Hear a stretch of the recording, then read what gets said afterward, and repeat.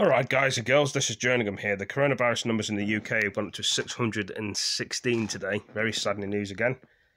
It's talking about UK's rollout of the prize Biotech vaccine underway is larger than vaccination programme. Country is history. So this guy is talking about it on the TV, as you can see here. Talks about all the deaths and what we really want is the other infections as well. So let me talk about the infections now. So the infections are in the UK, which we're going to be showing in a minute. Virus Pandemic Scotland Security John Sweeney says higher and advanced higher Xmas Christmas Scotland Yard is becoming cancelled in 2021.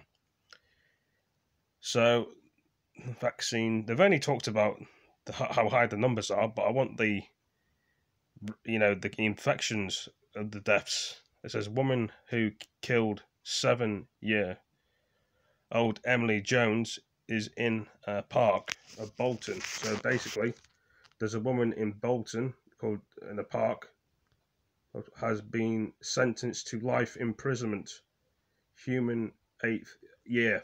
So this is another one in the hospital talking about things. So it's always sickening when you hear about somebody else getting murdered for no reason. So we've just done the figures on here. There go 12,282 deaths in the UK.